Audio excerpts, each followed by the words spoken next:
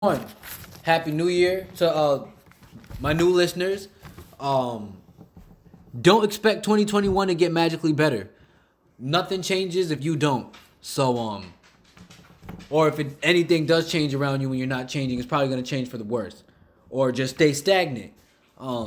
So 2021 definitely not just 2021. I don't care about the date. I don't care what day it is. Every day you want to try and get better.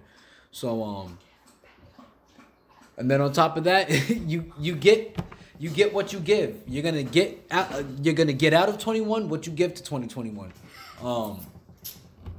Me this year, my goal is, as I was just saying, growing this channel.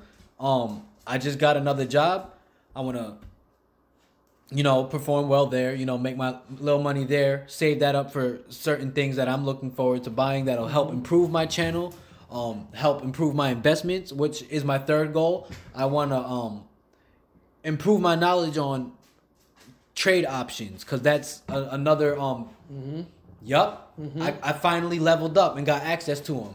And what I do understand, I want you guys to understand this, and I'm glad that I'm talking about this, because I was looking over this stuff the past couple of days.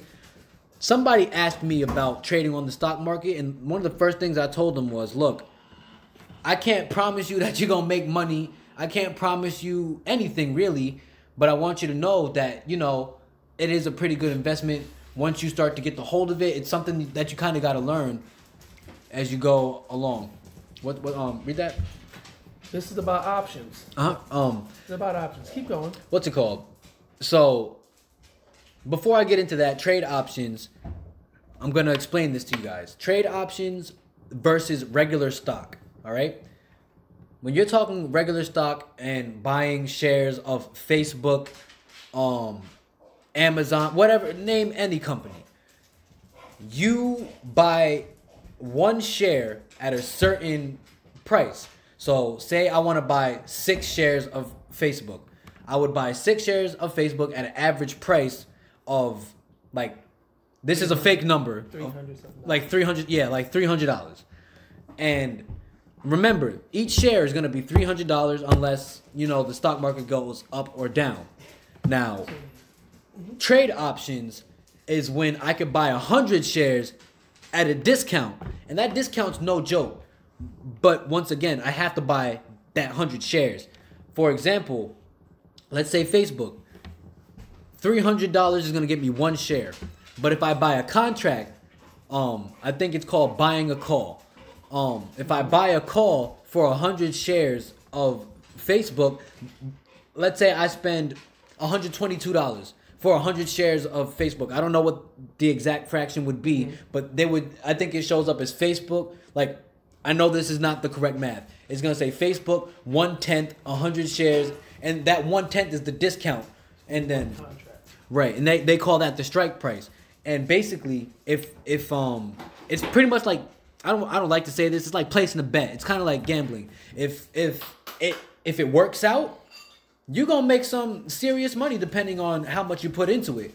But if it doesn't, you lose out. The best thing about it, though, is it's unlike the regular stock market. If I put in $1 into a certain stock and then it loses 50 cents, I lost 50 cents.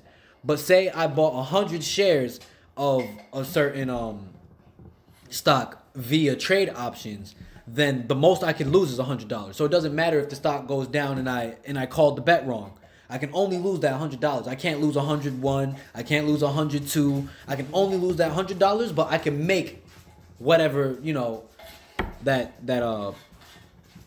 thing is set at. One thing about options, my son is correct. We talked about this. I don't know if he remembered when he was about 15 or 16, around that time. With trade options? Yeah. Yeah, but Robinhood, I think you have to trade with them for a little bit before they give you access to it. Probably because they want you to learn a lot more about stock before some fool, tells you should hop into this and throw $300 at. Yeah, that's just law. That's just laws on the books. You cannot buy and sell options unless you have a certain amount of experience with the stock market, because you can lose copious amounts. Yeah, you can lose your shirt. And one thing, if you don't understand the options market, and it goes against you, you are responsible for thousands of dollars that you don't even have on the books. Mm-hmm. And trust me, they're coming to get your money. What's it called? About the trading and everything. Look out for those forex traders. Forex is its own broker, right? Forex is fine. Forex is great. It's a broker like any other broker. Robinhood, Scottrade, what's the other one? TD Ameritrade. Yeah. You have E-Trade. Right. There's all kinds of brokers. I have no beef with Forex. But the Forex trader guys that say, give me $300 and I'll teach you how to get $1 million, look out for those guys because it's a pyramid scheme. It's a scam. Yeah. Yeah. It's just, look out for that because nothing's guaranteed on the stock market. So be very careful. Like I always taught my son and anybody else I talk about stocks, do your own research. Diligence. For real. A stock tip is just what it is. And it's funny. Tip. All those guys that talk about join my team and you'll make millions, their life is a lie and a farce on Instagram. Now it's the guys that are really making money. And this is gonna sound funny. It's the guys that are really, really making money that say on their video when they're about to give you tips on how to make money, they always start off by saying, "I'm no expert. I don't even know what I'm doing." But and then they give you whatever they learned because what people don't understand, you don't learn the stock market. You want to quit your 9-to-5 job? Yeah, people like that. That's the first thing that's off. You can't make money off money if you don't have a job. Right. It doesn't work like that. When what was I saying? I forgot. What was I saying? They have a very good marketing ploy, no matter how it comes across. If they're selling stuff to you over the internet, that's where their money is coming from. Right. You over the internet. Exactly. It's not coming from Forex. I mean, it could be. Who knows? They could be taking the money that you're giving them and then putting it into the stock market. Right. Really, that's how that really goes. Right. You're not making money. You're giving it to them. But what I was about to say is,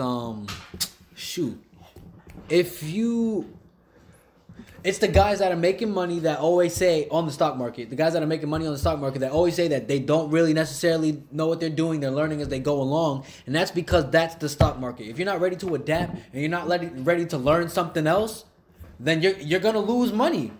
Sometimes it's about having a little bit of faith and just kind of watching patterns too. There's an analytical part to it. There's a patience part to it. There's a lot that goes into it. But me personally, the advice I would give for somebody my age, if you work, a little part-time job, take your money that you have your bills, whatever you do with that money, but have some money to the side that's specifically for the stock market. I wouldn't dig into your savings or anything like that and throw it into the stock market because, once again, I wouldn't want you to put yourself in that position. I think that you should build up a little bit of, money, put that into the stock market, play around with it and see what happens. So at least if you do lose money, you knew that money was for the sole purpose of learning how to play with the stock market. Mm-hmm. So it's a pretty good investment. Well, you can also do this. TD Ameritrade has what they call paper trades, which you can actually simulate you buying and selling in the stock market, and it's just a simulation. You don't put no money down, nothing. Oh, that's great. Yeah, and then so also you're learning that way. I like to use Robinhood. I use Robinhood because it's $0 commission. Pretty easy to use. I use it on my phone, and it's just easy to have in your pocket. Right, go open your app, put your fingerprint, password, eye scan, whatever you want to do, and and then they also have the articles. Robinhood always has articles about stocks, which stocks are growing. They give pretty deep analytics. Once again, they have the trade options. You can some of the news articles that they have talk about the advice that like Warren Buffett and guys on that level, they tell us when they're selling or buying or stuff like that. They show you the dividend yields. They show you when you could go, I think sales calls or something like that, or conference calls. You can get access to the conference calls. It's a great service. So yeah, if you're looking into the stock market, that's something you should hop into. Back into the 2021 topic. moderate all kinds of media. I'm not talking about social media or the TV. I'm talking about all of it. Even books. You know, people always say, you know, why don't you just read a book sometimes? Some people read books that can dement their mind. And that's just a fact. A book is no different than, I mean, of course it's different than TV and stuff like that. But what's the difference between reading what's the difference between watching a biography on TV and reading some nonsense in a book? What's the difference between reading a biography and watching some nonsense on TV? What's the difference between, you know what I'm saying? Like, It's the mindset. Basically, what you're saying is a mindset. exactly. You'll find what you're looking for, basically. Whether you're searching in books or on TV or whatever. YouTube. Right.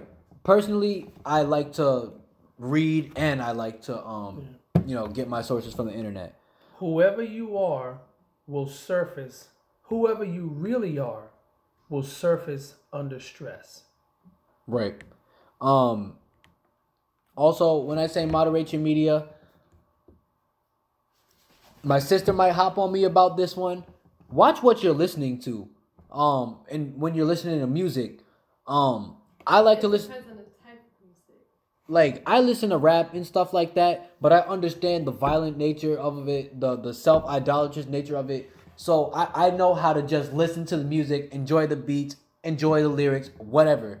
But there's some people that really don't have a buffer between what they're listening to and what they do as a direct correlation of what they just heard. Like, there's some people that really will go outside and fight somebody because they heard a song. There's some people that start breaking down crying because of certain songs they heard. Or that song WAP. I don't know if you know that song WAP. Yeah, You know it? WAP? Yeah. I mean, if you like that song, which I don't know how anybody can like that song. I think the song's whack, number one. And number two, It's not whack, It- it's just raunchy. It's derogatory. yeah, and then on top, I'll never understand women that say that we disrespect them, but then listen to songs like WAP. As far as I'm concerned, you're double-minded and get out my face.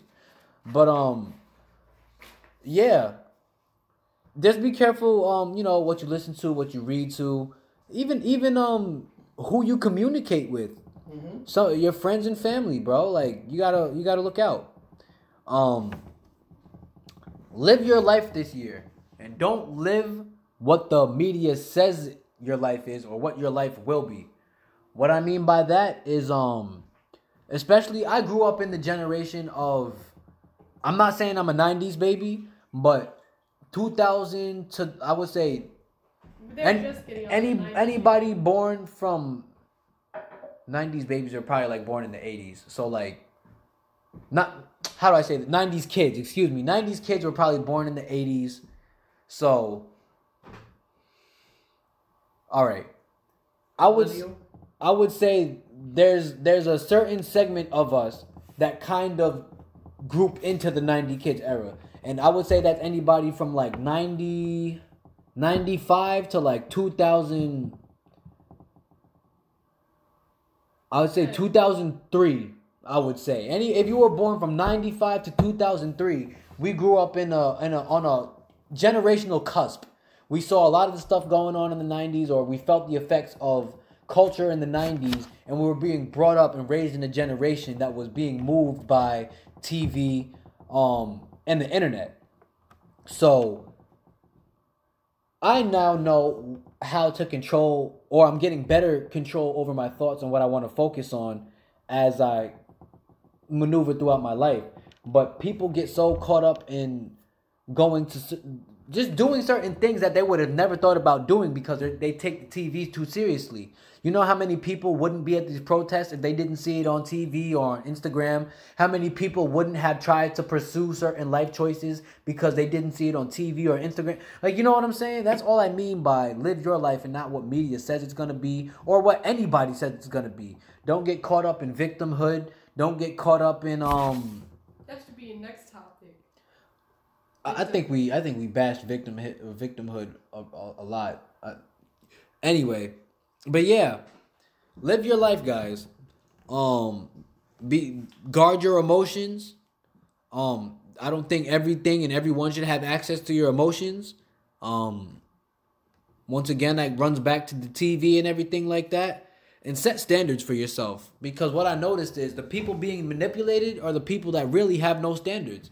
Or they expect too, they either expect too little or they expect too much. For the liberals, they just expect too little. And by that I mean they're down for whatever.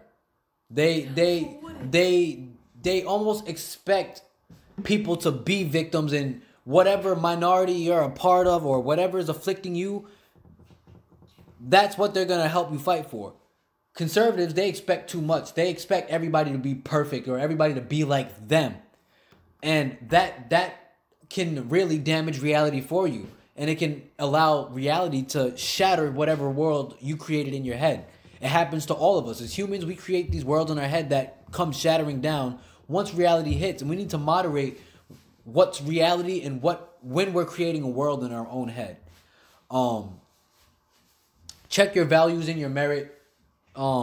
Make sure the stuff that you talk about and the stuff that you really fight for is based in truth, and you're not out there trying to hurt anybody. Yeah. And don't fall for everything in 2021. 2020 is not the only year of trauma. There's going to be more. And there was years of trauma before 2020. They somehow made you think that 2019 and before were any better than 2020. The only difference is now there's some people sitting at home and yeah. But if you keep doing what you were doing before 2020, everything is pretty much the same except you got to wear a mask. Yeah. This next section you probably don't know too much about, so I'm going to probably save that for another podcast. Can I sum up everything you just said? Yep. Young America, this is how I want to sum up his last segment. In order to mature, there's a few things you need to do. Number one, listen to your elders. Number two, the world is not a candy store. You're not going to get everything you want whenever you want it. Number three, have a foundation of faith. Number four, reality is scary. That's why a majority of the people, young and old, love fantasy. It eliminates reality. Number five, you have to trust somebody. If you put those things into perspective, you may not be that astronaut you turned out to be, but you may have a club that you can start that is into outer space and astrology. That's maybe where you'll wind up. You may not have been a professional sport player, but you can run a sports team in your neighborhood for the youth. You may not have been a Fortune 500 business owner, but you got that side hustle that everybody wants legally. And number six, that perfect girl, that perfect guy that you were meeting may not have been for you. The very person that everybody expected you to have may not be for you. The least likely person that loves you the most is the one for you. And that's all that I have to say. All right. I think that wraps it up. Thanks for tuning in. Don't forget to like, share, and subscribe. Follow me on Instagram and to support the Cash App. I'll see you guys in the next video.